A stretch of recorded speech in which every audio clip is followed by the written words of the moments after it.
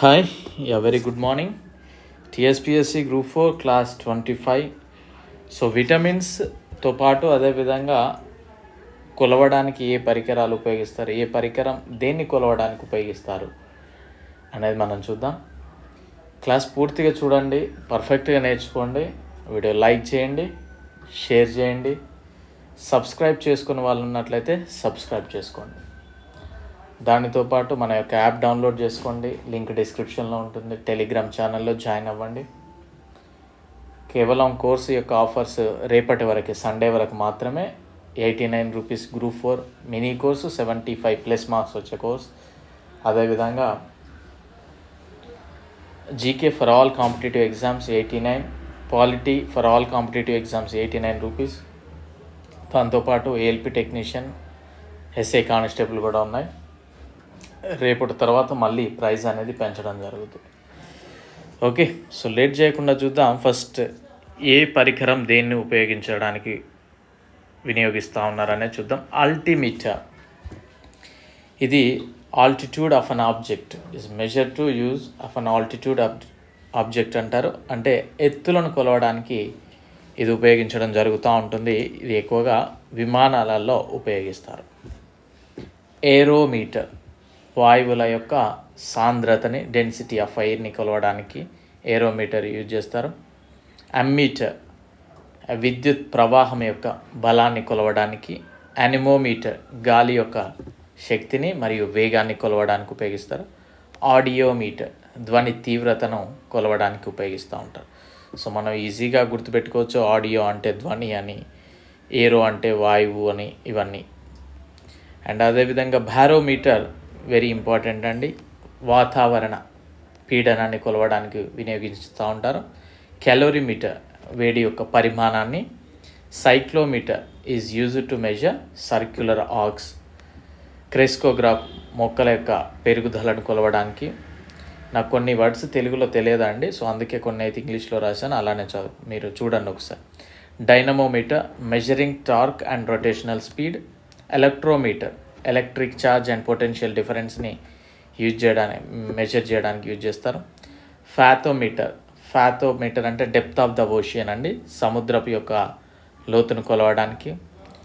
Galvanometer, తక్కువ పరిమాణంలో ఉన్న విద్యుత్ ప్రవాహాన్ని, లో ఎలక్ట్రిక్ కరెంట్ని. హైగ్రోమీటర్, గాలిలో తేమను కొలవడానికి. Hydrometer, relative density of liquid.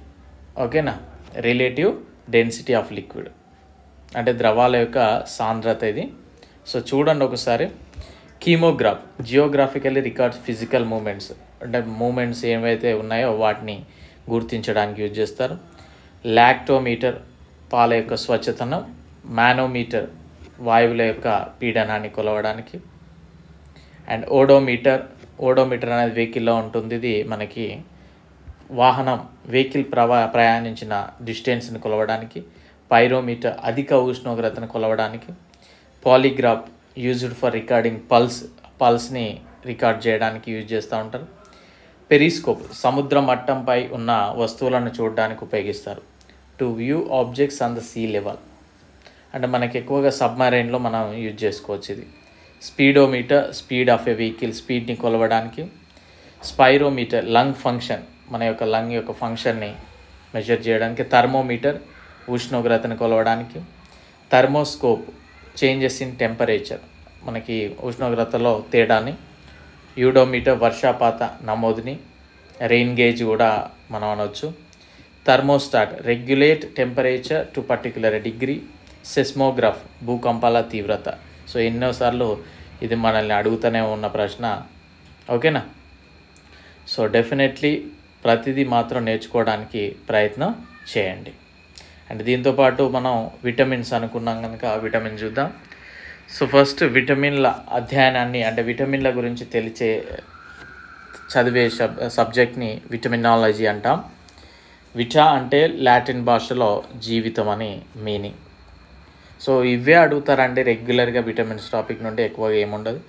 Sir హఫ్కిన్స్ అనే శాస్త్రవేత్త పాలపైన ఫస్ట్ టైం పరిశోధనలు చేసి, ఆ పాలల్లో మనకి ప్రోటీన్స్ ఉంటాయి కదా, సో పదార్థానికి సంబంధించిన పదార్థాన్ని కనుగొన్నాడు. అంటే మన ఎదుగుదలకి ఏదో పాలల్లో ఒకటైతే పదార్థం ఉంది, ఆ పదార్థాన్ని కోఫాక్టర్ అని సర్ హాప్కిన్స్ అనే శాస్త్రవేత్త చెప్పడం జరిగింది. తర్వాత జపాన్ సైనికులలో పాలిష్డ్ బియ్యం అంటే పాలిష్ చేసిన బియ్యం తినడం వల్ల వచ్చిన బెరిబెరి వ్యాధికి కారణం అందులో ఒక ఐటమ్ మిస్ అయింది. సో ఆ ఐటమ్ మిస్ అవ్వడం వల్లనే మనకి ఈ డిసీజ్ వస్తూ ఉందని తను కనుగొన్నాడు. దాన్ని విటమిన్ అన్నాడు ఆయనే కాసిమర్ ఫంక్. అందుకే మనం పెద్దలు చెప్తూ ఉంటారు మరీ ఎక్కువ పాలిష్ చేసిన బియ్యం తినొద్దని. కాసిమర్ ఫంక్ని ఫాదర్ ఆఫ్ విటమిన్స్ అని పిలవడం జరుగుతూ ఉంటుంది. 2 రకాల విటమిన్స్ ఉంటాయి, ఒకటి కొవ్వులో కరిగే విటమిన్లు, అదేవిధంగా నీటిలో కరిగే విటమిన్లు. సో మనకి ఏడిఈకి అనేది కొవ్వులో కరిగేటి అండ్ బీసీ నీటిలో, సో వాటర్లో తక్కువ ఉన్నాయి అనేది గుర్తుపెట్టుకోవచ్చు, బి అండ్ సి. సో వీటి యొక్క శాస్త్రవేత్తల నేమ్స్, కనుగొన్న వాళ్ళ యొక్క నేమ్స్ చూసినట్లయితే ఏ విటమిన్ని మెక్కల్లం అండ్ డేవిస్ కనుగొన్నారు. అండ్ నెక్స్ట్ వచ్చేసి డి విటమిన్ని మెక్కల్లం మెల్లాంబి కనుగొన్నారు. అండ్ ఈ విటమిన్ని ఇవాన్స్ అండ్ బిషప్ కనుగొన్నారు. కే విటమిన్ని హెన్రిక్ డామ్ కనుగొన్నారు. And C విటమిన్ని James Lind and gent గ్యార్జ్ కనుగొన్నారు. సో ఈ విటమిన్స్ కనుగొన్న శాస్త్రవేత్తలు కూడా గుర్తుపెట్టుకోండి. అండ్ మోస్ట్లీ మనల్ని అడిగేది ఎలా అడుగుతారంటే వాటి యొక్క శాస్త్రీయ నామం ఏంటి, అది లోపించడం వల్ల వచ్చే వ్యాధి ఏంటి అనేది ఫస్ట్ అడుగుతూ ఉంటారు. ఓకేనా. సో దాని తర్వాత ఆ విటమిన్ ఏ పదార్థాల్లో ఎక్కువగా మనకు లభిస్తూ ఉంది అని అడిగే అవకాశం అది థర్డ్ ప్రిఫరెన్స్గా ఉంటుంది. సో మోస్ట్లీ మనకి scientific name at the same time వాటి యొక్క డిసీజెస్ అంటే ఆ డెఫిషియన్సీ వల్ల వచ్చే డిసీజెస్. ఓకేనా. సో ఏ విటమిన్ కనుక చూసినట్లయితే దీని యొక్క శాస్త్రీయ నామం రెటినాల్. దీన్ని యాంటీ జిరాఫ్థాల్మియా అని కూడా అంటారు, అంటే జిరాఫ్థాల్మియా అనే వ్యాధి రాకుండా కాపాడుతూ ఉంటుంది. సో ఇది లభించే పదార్థాలు చూసినట్లయితే క్యారెట్, ఎల్లో ఫ్రూట్స్, కూరగాయలు, ఆకుకూరలు, పాలు, గుడ్లు, మాంసం అండ్ షార్క్.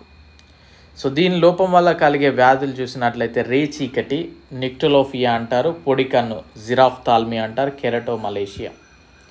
ఓకేనా. సో ఇవన్నీ కూడా మనకి కంటికి సంబంధించిన వ్యాధులండి, నిక్టోలోఫియా, జిరాఫ్థాల్మియా అండ్ కెరటోమలేషియా.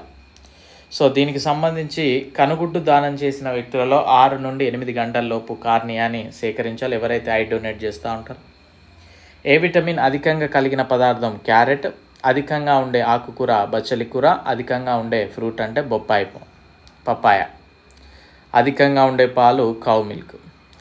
సో మొక్కలలో ఏ విటమిన్ బీటా కెరోటిన్ రూపంలో ఉంటుందండి. మొక్కలలో ఏ విటమిన్ అనేది డైరెక్ట్గా ఉండదు, బీటా కెరోటిన్ రూపంలో ఉంటుంది. క్యారెట్ ఆరెంజ్ రంగులో ఉండడానికి గల కారణము బీటా కెరోటిన్ అండి. సో నెక్స్ట్ డి విటమిన్ కనుక చూసినట్లయితే దీని యొక్క శాస్త్రీయ నామం కాల్సిఫెరాల్. దీన్నే ఫ్రీ విటమిన్ అంటాము, సూర్యరశ్మి విటమిన్ అని కూడా పిలవడం జరుగుతూ ఉంటుంది. దీని లోపం వల్ల కలిగే వ్యాధులు రికెట్స్, వెరీ ఇంపార్టెంట్ అండి, రికెట్స్, ఆస్టియోమలేషియా, ఆస్టియోపెరాసిస్. యాష్ అంటే ఏంటిదండి, బూడిద. సో మన బొక్కలని మొత్తం పొడి చేస్తే బూడిదలాగా అవుతుంది, ఆ విధంగా గుర్తుపెట్టుకోండి యాష్. ఓకే, ఈజీగా గుర్తుండిపోతుంది. Rickets is very very important. So ఇవి లభించే పదార్థాలు కనుక చూసినట్లయితే మనకి కాడ్ చేపలు, పాలు, గుడ్లలో పచ్చసొన, మాంసము. సో మొత్తం నాన్ వెజ్కి సంబంధించినవి. సో పాలు అనేది కూడా మనకు కొద్దిగా అది జంతువుల నుండే వస్తూ ఉంది కనుక ఈజీగా అట్లా గుర్తుపెట్టుకోండి. ఈ విటమిన్, సో ఈ విటమిన్ యొక్క శాస్త్రీయ నామం టోకోఫెరల్. దీన్నే బ్యూటీ విటమిన్ అంటారు, యాంటీ స్టెరిలిటీ విటమిన్. ఓకేనా, యాంటీ స్టెరిలిటీ విటమిన్ అని కూడా పిలవడం జరుగుతూ ఉంటుంది. సో ఇవి లభించే పదార్థాలు. బ్యూటీ విటమిన్ అంటాం కనుక, బ్యూటీ అంటే ఏంటిది, మన బ్యూటీ రావాలంటే డ్రై ఫ్రూట్స్ ఎక్కువ తినండి అంటూ ఉంటారు, ఫ్రూట్స్, డ్రై ఫ్రూట్స్.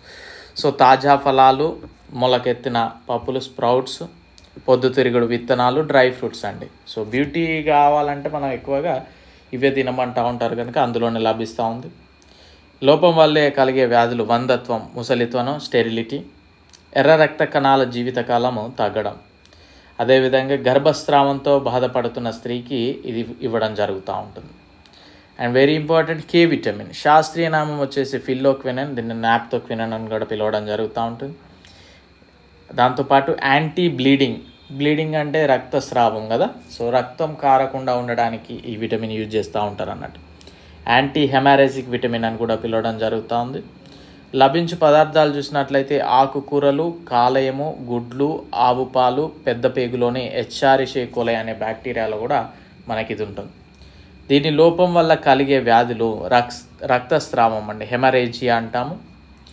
రక్తం గడ్డకట్టడానికి ఉపయోగపడే ప్రోటీన్స్ పోథ్రామిన్, ఫిబ్రినోజిన్లను కే విటమిన్ ఉత్పత్తి చేస్తుంది. వెరీ ఇంపార్టెంట్ అండి. రక్తం గడ్డకట్టడానికి ఏ విటమిన్ యూజ్ చేస్తారంటే కే విటమిన్. ఓకేనా, ఎన్నోసార్లు అడిగిన ప్రశ్న అది. రికెట్స్ అనేది కూడా ఎన్నోసార్లు అడిగిన ప్రశ్న. బెరీ అనేది కూడా ఎన్నోసార్లు అడిగిన ప్రశ్న. శాస్త్రీయ నామం ఆస్బార్బిక్ యాసిడ్ అంటే దీని యొక్క సి విటమిన్ యొక్క శాస్త్రీయ నామం. దీన్నే స్లిమ్నెస్ విటమిన్ అంటాం. ఓకేనా, స్లిమ్నెస్. సో మనకి సి విటమిన్ ఎక్కువగా ఉండాలని ఇప్పుడు బ్యూటీ ప్రోడక్ట్స్లో సి విటమిన్ సిరమ్స్ కూడా వస్తూ ఉన్నాయి ఫేస్కు రాసుకోవడానికి. సో నిమ్మ జాతి ఫలాలు, ఉసిరి, జామ, టమాటా అంటే పుల్లటి పదార్థాలలో మనకి ఇది లభిస్తూ ఉంటుంది. సో సి విటమిన్ ఎక్కువగా ఉండే ఫలం అంటే ఉసిరి పండు. ఇది జంతు సంబంధ, వెరీ ఇంపార్టెంట్ అండి, జంతు సంబంధ ఆహార పదార్థాల్లో సి విటమిన్ ఉండదు. దీని లోపం వల్ల కలిగే వ్యాధులు స్కర్వీ, వెరీ ఇంపార్టెంట్ అండి. Scurvy, rickets very important. దంత సమస్యలు. అండ్ అదేవిధంగా ఇంపార్టెంట్ పాయింట్, వేడి చేస్తే నశించిపోయే విటమిన్ ఏది అంటే సి విటమిన్ అండి. వేడి చేస్తే నశించే విటమిన్ ఏది అంటే సి విటమిన్. నెక్స్ట్ ఇక B1 బి కాంప్లెక్స్ కనుక చూసినట్లయితే B1 థయామిన్. దీన్ని యాంటీ బెరీ విటమిన్ అని పిలుస్తూ ఉంటారు. లోపం వల్ల కలిగే వ్యాధులు వెరీ ఇంపార్టెంట్. లభించు పదార్థాలు తవుడు, గోధుమ, వరి అంటే మనకి మనం రైస్ ప్రోడక్ట్స్ లాగా ఉంటాయి కదా, అవన్నిట్లో ఇది మనకు కనిపిస్తూ ఉంటుంది. సో ఇప్పటి వరకు మనం డిస్కస్ చేసిన డిసీజెస్లో వెరీ ఇంపార్టెంట్ బెరీ అండ్ కెరటోమలేషియా, ఇవి కంటికి సంబంధించిన వ్యాధులు. రికెట్స్ అండ్ అదేవిధంగా స్కర్వీ. ఓకేనా, అండ్ కే విటమిన్ రక్తం గడ్డకట్టడానికి, బ్యూటీ విటమిన్, ఇవి వెరీ ఇంపార్టెంట్. B2 కనుక చూసినట్లయితే శాస్త్రీయ నామం రెబోఫ్లోవిన్, ఎల్లో ఎంజైమ్ అని కూడా పిలవడం జరుగుతూ ఉంటుంది. సో దీని లోపం వల్ల కలిగే వ్యాధులు కీలోసిస్ అండ్ గ్లాసైటిస్. మ్యాక్సిమం ఇందులో అడగరండి, ఓన్లీ వెరీ ఎక్కువగా అడిగే అవకాశం ఉంటుంది మనకి బి కాంప్లెక్స్లో. సో కీలోసిస్, గ్లాసైటిస్ అంటే నోటిపూత, నోటి పగలి, రక్తం కారణం. అండ్ అదేవిధంగా లభించే పదార్థాలు బీన్స్, పుట్టగొడుగులు, చేపలు. గుడ్డు ఎల్లో కలర్లో ఉండడానికి గల కారణం అంటే అందులో లోపల ఎల్లో ఉంటుంది కదా, అది ఆ కలర్లో ఉండడానికి కారణం B2 విటమిన్. B3 నియాసిన్, దాన్ని నికోటిక్ యాసిడ్ అని కూడా పిలుస్తూ ఉంటారు. And very important పెలాగ్రా, anti పెలాగ్రా vitamin అని కూడా పిలవడం జరుగుతూ ఉంటుంది. ఈస్ట్ అనే శిలీంధ్రం వేరుశెనగ, చిలగడ దుంపల్లో ఎక్కువగా లభిస్తూ ఉంది.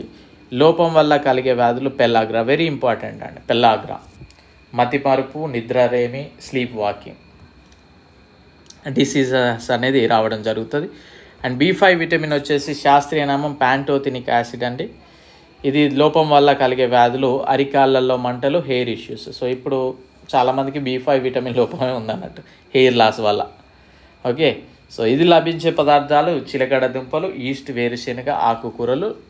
ఓకే, అండ్ B6 ఫెరిడాక్సిన్ అండి. ఇక్కడ మనం ఈ బి కాంప్లెక్స్లో ఎక్కువ శాస్త్రీయ నామాలు బాగా గుర్తుపెట్టుకోండి. అండ్ యాంటీ ఎనీమియా అంటారు. లభించే పదార్థాలు పప్పులు అండి, వెరీ ఇంపార్టెంట్. పప్పులు ఎక్కడ ఉంటాయంటే B6లో. లోపం వల్ల కలిగే వ్యాధులు రక్తహీనత, ఎనీమియా. B7 చూసినట్లయితే శాస్త్రీయ నామం బయోటిన్, H విటమిన్ అని కూడా పిలవడం జరుగుతూ ఉంటుంది. సో ఇది కూడా పప్పులలో లభిస్తూ ఉంది. లోపం వల్ల కలిగే వ్యాధులు హెయిర్ లాస్, కండర నొప్పులు, అలసట, మానసిక సమస్యలు, నాడి మండల వ్యాధులు. అండ్ B9 వచ్చేసి శాస్త్రీయ నామం ఫోలిక్ యాసిడ్. మానసిక రుగ్మత గల శిశువులు అంటే శిశువులు కొద్దిగా యాక్టివ్గా లేని పిల్లలు పుడుతూ ఉంటారుగా వాళ్ళు. సో ఫలాలు అండ్ తృణధాన్యాలలో మనకి ఈ విటమిన్ లభిస్తూ ఉంటుంది. అండ్ లుకేమియా, సో మనకి లుకేమియా అనేది క్యాన్సర్ విషయంలో ఎక్కువగా మనం వింటూ ఉంటాం. ఓకేనా, క్యాన్సర్ అది. సో అది గుర్తుపెట్టుకోండి. అండ్ B12 కనుక చూసినట్లయితే శాస్త్రీయ నామం సైనకోబాలమిన్. లభించు పదార్థాలు కాలేయం, లోపం వల్ల కలిగే వ్యాధులు రక్తహీనత, హిమోగ్లోబిన్ శాతం తగ్గడం. ఇది ఎరుపు రంగులో ఉండే కోబాల్ట్, వెరీ ఇంపార్టెంట్ పాయింట్ అండి. కోబాల్ట్ అనే మూలకాన్ని కలిగి ఉంటుంది. కోబాల్ట్ అనే మూలకం ఏ విటమిన్లో ఉంటుంది అంటే B12 అండి. ఎనర్జీ డ్రింక్స్లో వాడతారు, very important. And B1, B7 సల్ఫర్ని కలిగి ఉంటాయి కూడా, ఇది ఒకటి గుర్తుపెట్టుకో. సో మెయిన్గా మనం గుర్తుపెట్టుకోవాల్సింది ఏంటి అంటే ఫస్ట్ నుండి ADEకి and B complex plus C అన్నిటి యొక్క శాస్త్రీయ నామాలు డెఫినెట్లీ మనం గుర్తుపెట్టుకోవాలి. అండ్ అదేవిధంగా ఏ విటమిన్, డి విటమిన్, ఈ vitamin, K vitamin and C vitamin యొక్క డిసీజెస్ కూడా గుర్తుపెట్టుకోవాలి. బిలో కనుక చూసినట్లయితే B1, pellagra, beriberi and pellagra diseases ఎక్కువగా గుర్తుపెట్టుకోవాలి. అండ్ దాంతోపాటు పప్పులు ఎక్కడ ఏ విటమిన్లో ఉన్నాయో గుర్తుపెట్టుకోవాలి, మనకి ఎక్కువగా లభిస్తూ ఉంటాయి అందులో. అండ్ దాంతోపాటు ఇక్కడ కోబాల్ట్ అనేది ఎక్కడ ఉంది, ఎనర్జీ డ్రింక్స్లో ఏది వాడుతూ ఉంటారు ఇది. అండ్ రక్తం గడ్డగట్టడానికి ఏది యూజ్ చేస్తూ ఉంటారు. అండ్ అదేవిధంగా ఏడిఈకి సి వాటికి సంబంధించి ఏడిఈకి సి వాటికి సంబంధించినవన్నీ కూడా ఏ పదార్థాల్లో లభిస్తాయి అనేది కూడా మనం ఎక్కువగా గుర్తుపెట్టుకోవాలి. ఓకేనా? సో దానితో పాటు ఎవరు కనిపెట్టారు అడిగే అవకాశం చాలా తక్కువగా ఉంటుంది, బట్ గుర్తుపెట్టుకోవడానికి అయితే ప్రయత్నం చేయండి. So very important classes. Like చేయండి, షేర్ చేయండి, సబ్స్క్రైబ్ చేసుకుని వాళ్ళు ఉన్నట్లయితే సబ్స్క్రైబ్ చేసుకోండి. Thank you. All the very best.